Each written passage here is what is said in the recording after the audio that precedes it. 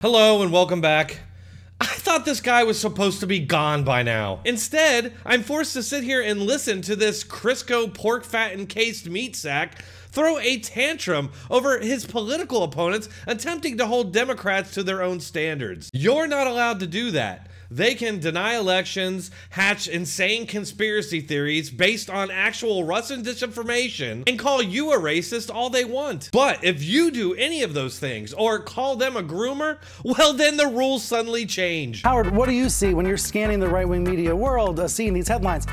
The Daily Caller, those sites, they say Democrats are the ones trying to steal elections, trying to destroy democracy. So we should be clear, there's a house of mirrors things going on, a phenomenon going on here. Oh no, not that. Yes, those are mirrors. And you see that sweaty pile of mashed potatoes looking reflection? That's you! Excuse me folks, we'll get right back into the video, but first I gotta show you something that I've been super excited to get in the mail, and it finally arrived. Flip City Magazine. I cannot tell you how excited I was to get a real printed magazine in the mail that I actually wanted to read. Not the spam junk that I'm typically used to getting, but something that's actually entertaining. Remember the old American tradition of mocking bad ideas and laughing at them? That's exactly what Flip City is. A satirical magazine for the culture wars. You all know my sense of humor, and I think you'll really enjoy this hilarious, 100% independent, uncensored platform. And let me tell you, they do not pull punches on this thing. I swear, when they say it's an uncensored free speech platform, they mean it. We're all fighting the culture wars. Flip City Magazine does it with art and comedy. Seriously, folks, go ahead and check this out. It's hilarious, and it's genuinely nice to get a real printed magazine in the mail that you actually want to read, and enjoy reading it without having to stare at a computer screen. Flip City Magazine wants you to laugh while it's still legal. So subscribe at flipcitymag.com or just click the link in the description below. Howard, what do you see when you're scanning the right-wing media world, seeing these headlines? The Daily Caller, those sites, they say Democrats are the ones trying to steal elections, trying to destroy democracy. So we should be clear, there's a house of mirrors things going on, a phenomenon going on here. Get the flip-flop shit on me. Flip-flop in your face. Don't crazy be flipping the shit. It's Democrats and folks like Brian Stelter that are the actual threat to this country. And I personally base that on the standards that they make up and try to hold us to. For example, since at least the year 2000, every single election that Democrats have lost, they claimed was stolen or illegitimate. Every single time, Democrats attempt to decertify states' votes and overturn the election, or coerce electors to change their votes. They are the ones who originally started propagating conspiracy theories and sowing distrust in the election system. Just go down the list of all the things they now call an attack on democracy as part of their anti-Republican narrative. And they're guilty of every single one of those things. Big pothole on the road to the Bush inaugural.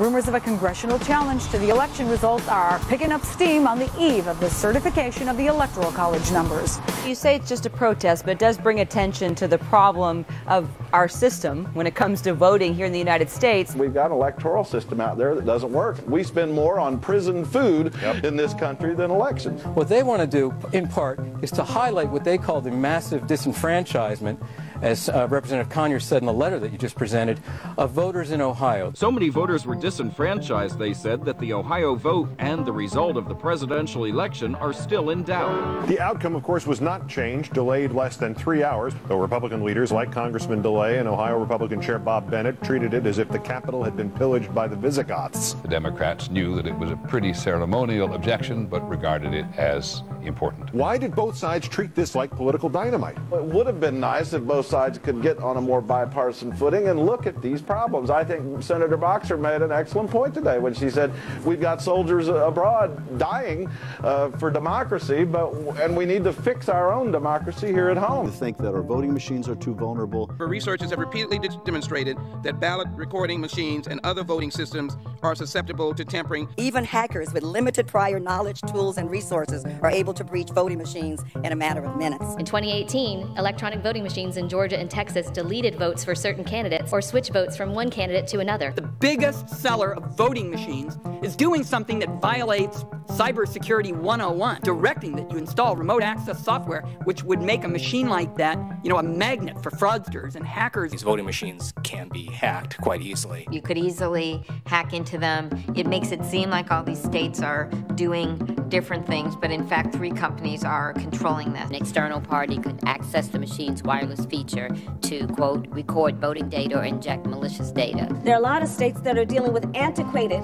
machines, right, which are vulnerable to being hacked. Silence, peasant, it's completely different when we do it. What we actually see happening here since the year 2000 is a gradual escalation every time Democrats lose an election. This escalation, started and driven by Democrats, led up to a moment where Republicans finally called an election stolen and did all of the things Democrats had previously done. The fact is, the media simply never reported on those things in the same way that we see them now reporting since Biden was elected. And if someone does bring it up, then we get the typical leftist reassurances that it's totally different when they're doing it. Okay, so now we've established that election denial, asking questions about the voting machines, and generally sowing distrust in the election system has been driven by Democrats up until 2016. And now, we punish ourselves some more. There's a big difference between saying election skeptics and, I don't know, democracy destroyers.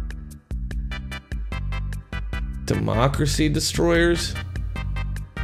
What the f? How did you think about the writing, the choice of language for your recent article? It's really tough because I think you don't want to be too dismissive of these folks. You don't want people to sort of assume that they're so crazy you shouldn't even pay attention to them. But you also don't want to, I think calling them election skeptics is a little bit too polite. Most of these people are beyond skepticism. I occasionally, at a magazine, I sort of have a little more free reign to call them what I want. I sometimes call them liars. Being clear about the threat to democracy is one of the most important things that American journalists can do. Well, it's the responsibility of journalists to report the facts. And I completely understand why covering Trump's potential candidacy in 2024 is an extremely important story. I mean, this is a person that's actively subverting American democracy. So, you see, if their political opponents win elections, and don't for a second believe that it's just for Trump, it doesn't matter who the Republican nominee is. They'll say the exact same things. But if that happens, it means their warped version of democracy is under attack, which will then give them even more justification in their heads to continue being the actual authoritarian threat to this country. Just use your imagination to see how bad this could all go. Alright folks, that's it for that one. Thanks a lot for watching. Please, if you enjoyed it, hit that like button, share, and subscribe, and I'll see you all in the next video.